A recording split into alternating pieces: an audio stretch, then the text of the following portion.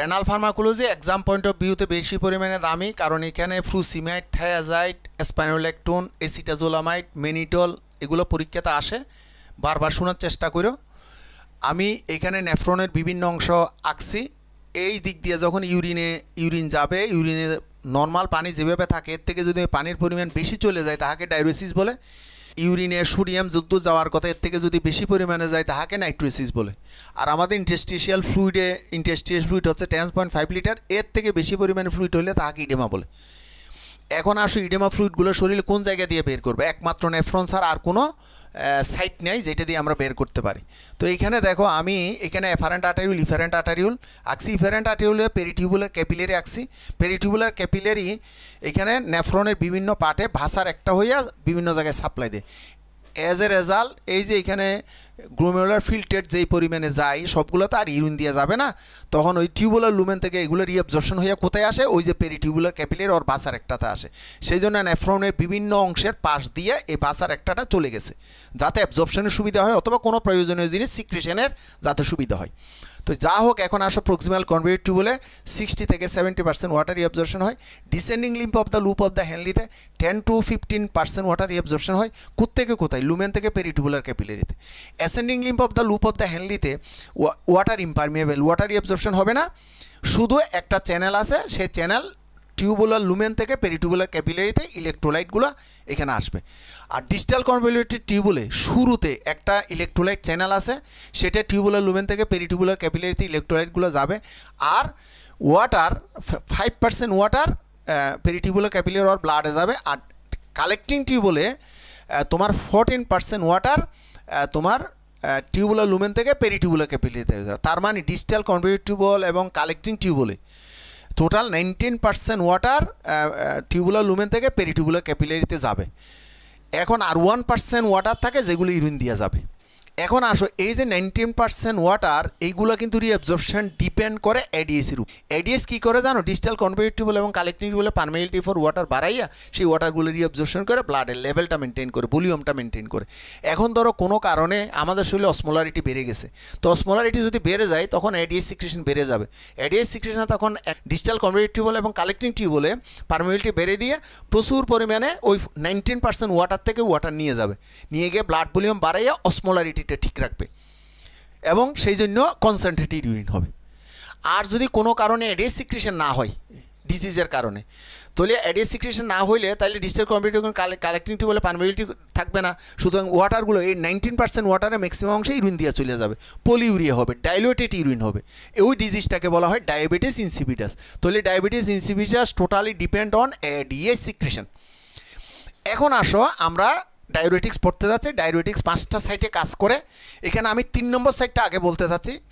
3 নম্বর সাইটে এখানে ascending lymph of the loop of the হ্যান্ডলিতে যে সোডিয়াম পটাশিয়াম 2 ক্লোরাইড চ্যানেল আছে, যেটা টিউবুলার লুমেন থেকে এই ইলেকট্রোলাইটগুলো তোমার পেরিটিউবুলার ক্যাপিলারিতে যায়। আমরা যদি ফ্লুসিমাইড দিই তাইলে এই ফ্লুসিমাইড মেকানিজম অ্যাকশন হচ্ছে সোডিয়াম পটাশিয়াম 2 ক্লোরাইড চ্যানেলকে ব্লক করে দিবে।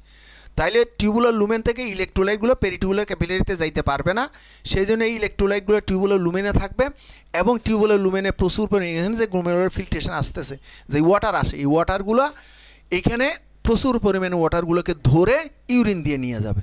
অ্যাজ এ রেজাল্ট আমাদের ব্লাড ভলিউম কমে যাবে, ইডেমা ফ্লুইডগুলো কমে নর্মাল হবে। সুতরাং এটা যদি ইউরিন দিয়ে চলে যায় ওয়াটার নিয়ে, সুতরাং কি সাইড ইফেক্ট কী হতে পারে? এই যে সাইড ইফেক্ট দেখো, এই যে হাইপোভলিমিয়া, প্রচুর পরিমাণে ওয়াটার চলে যাওয়ার জন্য হাইপোভলিমিয়া হবে, সোডিয়াম চলে যাওয়ার জন্য হাইপোনেট্রিমিয়া, পটাশিয়াম চলে যাওয়ার জন্য হাইপোক্যালিমিয়া। আর পটাশিয়াম মানে হচ্ছে হাইড্রোজেন, একটা সূত্র আমি তোমাদেরকে আগে বলছিলাম এটা মনে রাখার জন্য। তাহলে মেটাবলিক অ্যালকালোসিস, শরীরে হাইড্রোজেন কমে গেছে, সেই জন্য হাইপোম্যাগনেসিমিয়া, hyper uricaemia, hyper glycaemia, hyper lipidaemia, hyper ক্যালসিউরিয়া, erectile dysfunction or ইম্পোটেন্সি, acute pancreatitis. সুতরাং এইখানে দেখবা কোনটা বেশি কমতেছে আর কোনটা বাড়তেছে। এই আর ফ্লুসিমাইডে মনে রাখবা সেক্সুয়াল আর্টস কমে যাবে। এখন আসো, সেই জন্য আমরা সাধারণত এখানে যেতে ইউরিয়া লেভেল বেড়ে যায়, সেই জন্য এটা গাউটে দিব না, ফ্লুসিমাইড গাউটে দেওয়া যাবে না। প্রেগনেন্সিতে ডায়াবেটিস মিলেটাস আমরা একেবারে না দেওয়ার চেষ্টা করব ফ্লুসিমাইড, যেহেতু গ্লুকোজ লেভেল কী হয়ে যায়, বেড়ে যায়। এখন আসো সাইট 4। সাইট 4 এর মধ্যে সোডিয়াম পটাশিয়াম ক্লোরাইড, এখানে কিন্তু 2 ক্লোরাইড, এখানে ক্লোরাইড, তার মানে সেম টু সেম। তাহলে এখানে কি করবে, এখানে যদি আমি এটাকে ব্লক করে দিই বাই থায়াজাইট, এই যে থায়াজাইট এটাকে যদি ব্লক করে দিই তাহলে এগুলো এই ইলেকট্রোলাইটগুলো টিউবুলার লুমেন থেকে পেরিটিউবুলার ক্যাপিলারিতে যাইতে পারবে না। যদি যাইতে না পারে এগুলো লুমেনে থাকবে, তো লুমেনে প্রচুর পরিমাণে লুমেনের পানি নিয়ে ইউরিন দিয়ে চলে যাবে। ইউরিন দিয়ে চলে যাওয়ার জন্য ব্লাড ভলিউম কমে যাবে, ব্লাড ভলিউম কমে যাওয়ার জন্য কারণ অ্যাবজর্পশন হতে পারতেছে না তো ওয়াটারগুলো, ব্লাড ভলিউম কমে যাবে, কমে যাওয়ার জন্য আমাদের ইডেমা ফ্লুইডগুলো ম্যানেজ হয়ে যাবে, কমে নর্মাল হবে। তো এখন আসো, তাহলে এই যে থায়াজাইট এইটাকে ব্লক করে দিল, তাহলে সাইড ইফেক্ট কী হইতে পারে, ওইটার মতোই সাইড ইফেক্ট। কারণ এখানে 2 ক্লোরাইডের জন্য পানি বেশি পরিমাণে ইউরিন দেওয়া যাবে, একটু 1 ক্লোরাইডের জন্য পানি একটু কম যাবে, কিন্তু দুইটা একই জিনিস। সেই জন্য আমি এই থায়াজাইডের সাইড ইফেক্ট একেবারে সেম অ্যাজ ফ্লুসিমেট, শুধু হাইপোক্যালসিউরিয়া, এখানে মনে রাখবে হাইপার ক্যালসিউরিয়া আর এখানে হাইপোক্যালসিউরিয়া। সুতরাং এই দুইটা একই জিনিস মনে রাখতে হবে। এখানে শুধু মনে রাখার জন্য আবারও বলতেছি যে কোনটা বেশি কোনটা কম। আর সবসময় মনে রাখবা ইয়ার মধ্যে ডায়োরেটিক্সের মধ্যে সাইড ইফেক্ট সবচেয়ে বেশি আসে। এখন আসো 5 নম্বর একটা সাইট আছে, সেই সাইটের নাম হচ্ছে সোডিয়াম পটাশিয়াম পাম্প। এখানে ইলেকট্রোলাইট এই টিউবুলার লুমেন থেকে পেরিটিউবুলার ক্যাপিলারিতে যায় এবং এইটাকে রেগুলেট করে কিন্তু অ্যালডোস্টোন। আর আমাদের মনে রাখতে হবে অ্যালডোস্টোন বন্ধু হচ্ছে সোডিয়াম। তো এই চ্যানেল দিয়ে অ্যালডোস্টোন সোডিয়ামকে টিউবুলার লুমেন থেকে ব্লাডে নিয়ে যাবে আর পটাশিয়ামকে বের করে দিবে। এখন আসো, আমরা যদি এটাকে ব্লক করে দিই বাই স্পাইনোলেকট্রন, পটাশিয়াম স্পেরিং ডায়োরেটিক স্পাইনোলেকট্রন যদি এটাকে ব্লক করে দিই তাহলে সোডিয়ামগুলো টিউবুলার লুমেন থেকে ব্লাডে যাইতে পারবে না। তাহলে ব্লাডে না গেলে সোডিয়ামগুলো এখানে থাকবে, প্রচুর পরিমাণে ফ্লুইড নিয়ে ইউরিন দিয়ে চলে যাবে, তাহলে ব্লাড ভলিউমও কমে গেল, ইডেমা ফ্লুইডও ভালো হয়ে গেল। অ্যাজ এ রেজাল্ট এখানে কী হবে, হাইপোনেট্রিমিয়া হবে, হাইপোবোলিমিয়া হবে, কিন্তু পটাশিয়াম লেভেল তো আর ব্লাড থেকে এখানে আসতে পারবে না। নর্মালি যেটা আসে সেটা আর পারবে না, সেই জন্য ব্লাডে পটাশিয়াম লেভেল বেড়ে যাবে। সবগুলোতে কিন্তু পটাশিয়াম চলে যাচ্ছে, এখানে কিন্তু পটাশিয়াম রয়ে যাচ্ছে, সেই জন্য পটাশিয়াম স্পেরিং বলে, যেহেতু ব্লাড রয়ে যাচ্ছে। সেই জন্য এটা সাইড ইফেক্ট কী হবে, এটা সাইড ইফেক্ট হবে ব্লাড ভলিউম কমে যাবে, হাইপোনেট্রিমিয়া হবে, হাইপার ক্যালিমিয়া হবে। তো হাইপার ক্যালিমিয়া মানে হাইড্রোজেন আয়ন বেশি, তার মানে metabolic acidosis, benign prostatic enlargement, অ্যামোনেরিয়া আর গাইনোকোমেশিয়া, very very important side effect. আর এখানে বাই দা বাই এখানে গাইনোকোমেশিয়ার আরও কী কী ড্রাগের কারণে হয় এটা একটু মনে রাখতে হবে। এখন আসো, সাইট 1-এর মধ্যে প্রক্সিমাল কনভলিউটেড টিউবুলের মধ্যে যেই 60 থেকে 70% ওয়াটার অ্যাবজর্পশন হয়, এটা কিন্তু কার্বনিক অ্যানহাইড্রেস এনজাইমে রেগুলেট করে। এখন যদি আমি কার্বনিক অ্যানহাইড্রেস এনজাইম ইনহিবিটর দিই, কার্বনিক অ্যানহাইড্রেস ইনহিবিটর এসিটাজোলামাইড দিই, তাহলে এটা কিন্তু বন্ধ হয়ে যাবে। তাহলে বন্ধ হয়ে গেলে ওয়াটারগুলোরই অ্যাবজর্পশন হতে পারবে না টিউবুলার লুমেন থেকে পেরিটিউবুলার ক্যাপিলারিতে।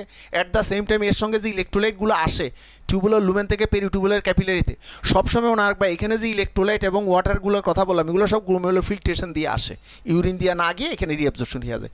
ওখানে আমরা ডায়োরেটিক্স দিয়ে হ্যাম্পার্ট করে ব্লাড ভলিউম কমানোর চেষ্টা করব। তো এখন দেখো, এখানে যদি আমি অ্যাসিটাজোলামাইড দিই, এটা যদি বন্ধ হয়ে যায় তাহলে আমার এই যে এই ইলেকট্রোলাইটগুলো আর ব্লাডে আসতে পারবে না, সেই জন্য এগুলি ইউরিন দিয়ে চলে যাওয়ার জন্য যে সোডিয়াম ক্লোরাইড, বাইকার্বনেট, ওয়াটার এগুলো কমে যাবে, পটাশিয়ামও কমে যাবে, মেটাবলিক অ্যাসিডোসিস হবে। এটা সাইড ইফেক্ট, আমি বললাম না সাইড ইফেক্ট সবচেয়ে দামি।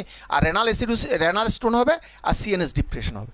আর এই অ্যাসিটাজোলামাইডটা আমরা সাধারণত কোথায় ইউজ করি, acute narrow angle glaucoma, brain oedema, metabolic acute mountain সিকনেসে brain oedema হয়তো, সেই জন্য অ্যাসিটাজোলামাইড সবচেয়ে ভালো কাজ করে।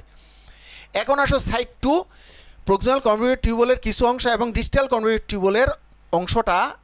এখানে আমরা একটা জিনিস ইউজ করি, অসমোটিক ডায়োরেসিস ইউজ করি। অসমোটিক ডায়োরেসিস যেমন মেনিটল যদি আমি আইবিতে দেই, সেটা গ্লোমেরুলার ফিল্ট্রেশন দিয়ে আমার এখানে এসে এই মেনিটলটা আর রিঅ্যাবজর্পশন হবে না। মেনিটলের ধর্মই হচ্ছে এটা, ওরা রিঅ্যাবজর্পশন হবে না এবং মেনিটেলগুলো এখানে থেকে যাবে এবং এই মেনিটেলগুলো প্রচুর পরিমাণে ওয়াটার নিয়ে ইউরিন দিয়ে চলে যাবে। এই যে দেখো অসমোটিক, এটাকে অসমোটিক ডায়োরেটিস বলে, osmotic ডায়োরেটিস mannitol. Side ইফেক্টকে pulmonary oedema, হাইপারনেট্রিমিয়া, GIT upset মানে নশিয়া, ভোমিটিং, ডায়রিয়া, ডিহাইড্রেশন, হেডেক। আর এটা সাধারণত এখন ন্যারো অ্যাঙ্গেল গ্লুকোমাকে দিব, ব্রেন ইডেমাতে আমরা দিব। ভাই আরেকটা কথা বলতে পারি, ডায়াবেটিস মিলেটাস হলে ইনসুলিনের পরিমাণ কম অথবা ইনসুলিন রেজিস্ট্যান্স ডেভেলপ করে, সেই জন্য এখান দিয়ে প্রচুর পরিমাণে গ্লুকোজ যাবে, সেগুলো রিঅ্যাবজর্পশন পুরোপুরি হতে পারবে না এবং এখানে গ্লুকোজগুলো থেকে যাবে। তো এই গ্লুকোজগুলো প্রচুর পরিমাণে এই যে গ্লোমেরুলার ফিল্ট্রেট থেকে পানি নিয়ে ইউরিন দিয়ে চলে যাবে এবং সেই জন্য ডায়াবেটিস মিলেটাসে পলিউরিয়া হয়, ওইটাও অসমোটিক ডায়োরেসিস। তাহলে ডায়াবেটিস মিলেটাসে অসমোটিক ডায়োরেসিস হয় আর ডায়াবেটিস ইনসিপিডাসে ওয়াটার ডায়োরেসিস হয়।